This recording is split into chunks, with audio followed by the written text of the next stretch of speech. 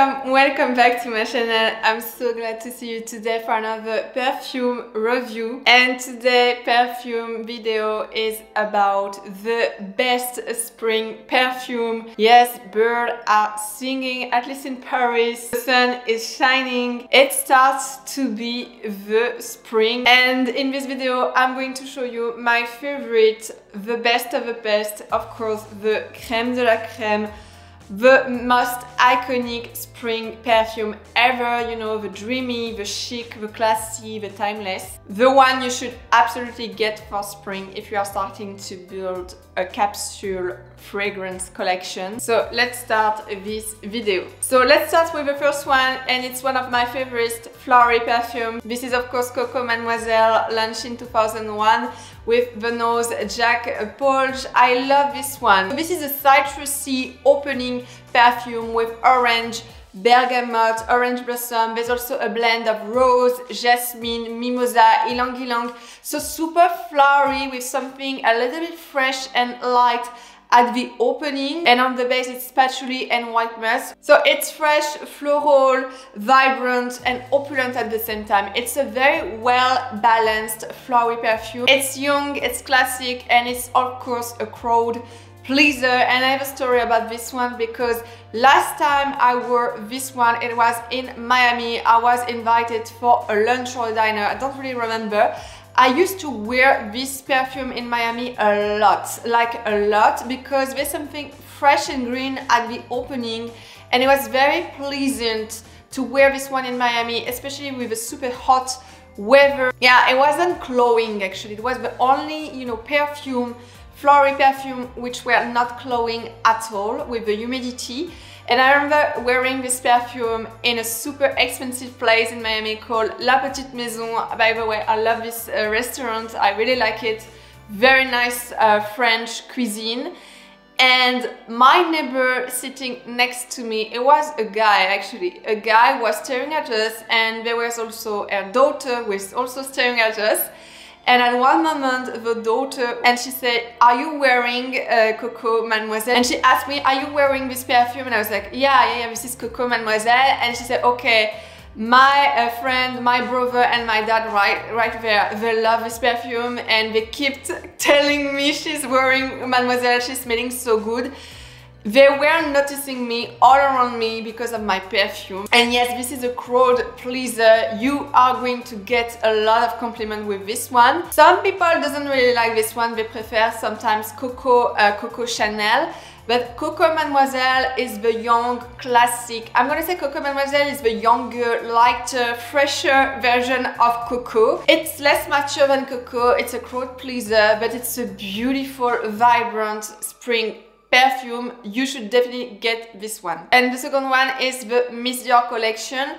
So I love the original version, but right now I'm talking about the new version of Miss Dior because there's something more springy about the new version, and there's a 2017 version which I have and I wear during the spring, and the new one, the 2021. I'm going to talk about both. The reformulate version of Miss Dior is much better, I think, for a spring. And in this one, it's a beautiful bouquet of pinky flowers. You get this pinky direction.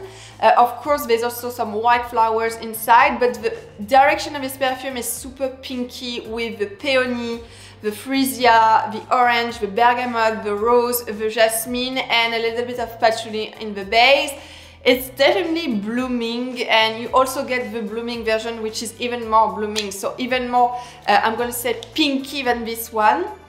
Yeah. And yeah, it's a blooming bouquet, and it's definitely sweet. The patchouli makes this perfume very sweet and creamy on the dry down, so it might be a little bit cloying for you. And it reminds me definitely of La Vie est Belle, okay? Definitely a reminder of La Vie est Belle version. We are in the flowery, sweety, cloying perfume. Yeah, and it's good for spring. The 2021 is slightly different and much more powdery because they add iris, so there's iris, peony, lily of the valley. Some fruity notes also have been added with the abricot, the peach, so you get something a little bit more fruity and definitely more powdery with the iris, and there's also vanilla on the dry downs, so they're both good, I think, for spring, definitely. And you have also, like I said, the Blooming Bouquet launched in 2014 with pink peony, rose and white musk. And I think the Blooming Bouquet is a little bit lighter, a little bit whiter actually. It's more white, a little bit more innocent, even aquatic, something a little bit aquatic in this version with the white musk, so clean, whitey and lighter than the 2017 and the 2021 version. Beautiful, I think they're both beautiful for spring. Okay, another perfume I like also to wear for spring is Twilly by Hermes, launched in 2017. This is a new fragrance launched by Hermes, inspired by the iconic Twilly scarf, you know. It's an iconic piece from Hermes, and this perfume is a youthful, fresh, floral, Parisian version of Hermes. That's why you get also something a little bit creamy and woodsy, spicy, fresh on the opening, whitey, pure, creamy on the dry down, and woodsy, of course, on the base. This is a great spring perfume. The fourth one is Jaipur Bracelet by Boucheron, launched in 2012. And let me tell you, this is one of the most underrated spring perfume. I think nobody on YouTube, very few people on YouTube talk about this one. This is such an underrated spring perfume that I used to review in Miami, and for the price, the quality of this perfume is amazing. It's fresh, aromatic, very aromatic and a little bit aquatic on the opening. I remember something almost marine on the opening, which is super weird because there's a lot of green notes on the opening with the orange, the verbena, the petit grain. So it's floral, it's fresh, it's greeny, it's aquatic. This is one of my most complimented perfume that I used to wear in Miami. I got a lot of compliments about this one, and the projection is super good, which is amazing for the price of this perfume. It's a great quality price perfume and a beautiful spring perfume. Okay, an iconic spring perfume. I think nothing can beat this one, and I don't see this one a lot on YouTube too. This is Paris from Yves Saint Laurent. I love this one. This is definitely a spring version of Paris. Beautiful composition made by Sophia Grosjean, and this is a rose perfume. So the rose in this perfume is definitely predominant. There's several different roses in Paris, but the main direction of this rose is powdery, fresh and light. So you get something very fresh. I think there's rose de mai and rose de grace in this one. And it's super complex. It's one of these perfume, you know, from the 80s, super complex. But this is a super nice spring perfume. This is Paris. Let me tell you, this is Paris in a bottle. And it's definitely a perfume I want to add in my collection this year. The sixth one is Chanel number 19, and I'm talking about the Eau de Parfum version, launched in 1970. This is an iconic perfume, and when you think about spring, you think about something green, and I always think about Chanel number 19. I'm also going to talk about the different version of this one, but let's talk first about the main version, the Eau de Parfum. So it's a green, powdery, almost earthy with something very light and fresh on the opening, but definitely a green perfume. If you don't like something sweet for spring, if you're not super into, you know, very sweety, glowing, opulent flowers, you're gonna love this one because it's green, it's fresh and it's powdery. Almost earthy with a galbanum on the opening, and you know galbanum, it's a very earthy flower. You also have the poudré version, and like, you know, the name, the poudré version is much more powdery because there is iris and a violet. So iris and jasmine, super powdery green version. And in my opinion, I definitely prefer the poudré version. It's softer, greener and much more powdery. So my preference goes for the poudré version. If you're interested to buy a spring perfume, go for the poudré version. It's wonderful. And if you want a spring version of one of my favorite perfume ever, there is the Chanel number 5 La Première, launched in 2015. It's a much more modern version of the Chanel No. 5. If you think that Chanel No. 5 is too retro, too vintage, and you don't like the soapy notes, which I can understand, but I love this one. There is the Chanel La Première launched in 2015. It's a fresher, more modern, more citrusy, more breezy version of the Chanel No. 5, and you don't get this super soapy. Of course, there's still aldehyde in this one, but the soapy note is very, very much subtle. So much subtle, discreet and delicate. And of course, if I talk about a spring perfume, I can't just mention one of my favorite perfume ever, my signature perfume, the one really changed my life. This is a life changer, definitely a life changer, let me tell you. Of course, it's Diorissimo Eau de Parfum. This one is about one of my favorite flower and such a spring flower. It's Lily of the Valley. This is one of the best French flower ever, and for me it's the most delicate, the most elegant. There's Lily of the Valley, jasmine and musk. Just a few ingredients in this one, and it's so much more than just a few ingredients, just jasmine, but the Lily of the Valley in this one is pure. It's fresh green at the opening, and a very creamy, very whitey, exactly like Lily of the Valley natural scent. You got jasmine, and in this perfume, the jasmine is very watery, light, almost water. I think it's almost like jasmine water. It's beautiful, a little bit indolic, I'm gonna say a little bit indolic. And you got musk, and musk makes everything in this perfume.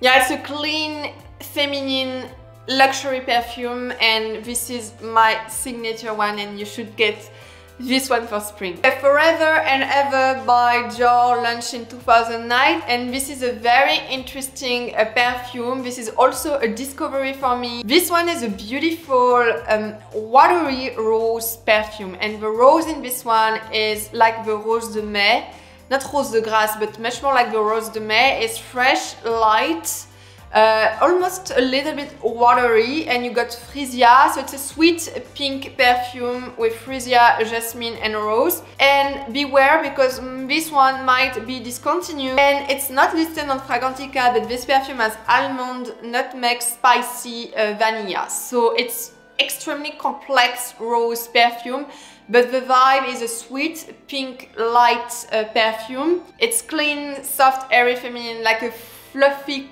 pink clouds.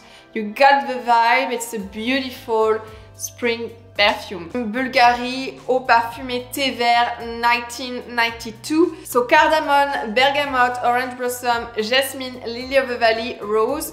Green tea on the base, beautiful green tea. Yeah, beautiful green tea on the base, and musk. I used to love this one. I think it's also a great spring perfume if you don't like, you know, sweet and cloying floral. This one is floral, but you got the fresh aromatic notes and a beautiful green tea. It's a beautiful spring perfume. And this one perfume I just love, extremely luxury, smelling super expensive. This is Sakura by Dior, rose, jasmine, Edian. There's also violet and wine musk. So it's floral, clean and green on the opening, and if you love, like I do, the cherry blossom note, you should get Sakura by Dior. Another one, and we are in the Lily of the Valley notes, and of course I should mention this one. This is Lucky by Dior, still in the private blend collection, launched in 2018. So this is Lily of the Valley perfume. Same direction, same vibe compared to Diorissimo, but this one is slightly fresher, greener than Diorissimo. Diorissimo Eau de Parfum has something opulent, very much opulent and indolic. This one is definitely a little bit greener and fresher. So Lily of the Valley, white flower. You got beautiful ozonic notes. This is such an iconic perfume. Unfortunately, this one is discontinued. Vent Vert. This is such an iconic springy perfume. It was the only perfume in the world with such galbanum concentration. Not only earthy, but almost toxic. So this is Vent Vert. It's called Spring, Green Spring. If I translate, this is a toxic, green, fresh, light perfume. It's a green wind in your face. I love this perfume. I have to smell this one because I had to get a whiff of this one. Oh yeah, oh my god, yes, such yeah, it reminds me a little bit of Eau de Lancôme, and I'm gonna talk about this one in a few minutes, but it reminds me of the Eau de Lancôme, super green, fresh, earthy, and on the base, on the dry down of this perfume is amazing, gorgeous. It's, yeah, the dry down gets more and more flowery, and you still get the toxic notes, and we would see not come up at the end. I don't like the opening of Vent Vert. I love the dry down. I love the dry down, and no one can replace this perfume. There's no one in the market right now which is like Vent Vert used to be. I also love this one. It's Eau de Lancôme, launched in 1969. This is also a summery perfume, but for me the greeny notes, almost a little bit earthy, also are very springy, but I could also mention this one for summer. So this is an iconic perfume, and it's probably also one of my favorite one from Lancôme with Poème. I love this one. This is a fresh, aromatic, light, bright and flowery perfume, a little bit sharp and woodsy also on the base because of the vetiver and the sandalwood. There's also oak moss on this one, so you get something slightly greeny, slightly earthy, slightly almost toxic. There's no galbanum, but they choose something a little bit more aromatic with the basil, the rosemary, the coriander and the jasmine. So this is a jasmine perfume. The only flower in this perfume is the jasmine, so if you love jasmine, you're gonna find a very fresh and indolic jasmine at the same time. I think it's also a great after shower perfume for summer or for spring. And on the opening, it's a very eau de cologne vibe, eau de cologne direction. It's very citrusy, so lemon, bergamot, honeysuckle and mandarin orange. This perfume is a masterpiece. This is a masterpiece cologne for women. There's very few cologne for women in the market, very few of them, but this one is such an iconic masterpiece perfume. Another one, and this is the last one, this is Kenzo Flowers, launched in 2000, so this is a 2000 perfume. This is light, ethereal, sensual and super flowery. I remember something a little bit aquatic also, with some aquatic watery notes. And at the same time very indolic because it's opulent. There's something very opulent in the perfume. You got rose, violet, black currants, so the freshness of this perfume comes from the black currants, jasmine and vanilla. This is a beautiful, complex Japanese inspired perfume, very sophisticated and super flowery, but for me it's a beautiful spring perfume because of this combination, because of this freshness and floral blend. That's it for today for this spring perfume haul. I hope you enjoy this video. Don't forget to subscribe. Don't forget also to leave a comment to tell me what you think about all this perfume. Is there anyone you already love, you already wear? Is there any new idea you got for spring perfume? Iconic, timeless, chic, elegant? Let me know in the comments, and I see you very soon for another perfume review. Bye!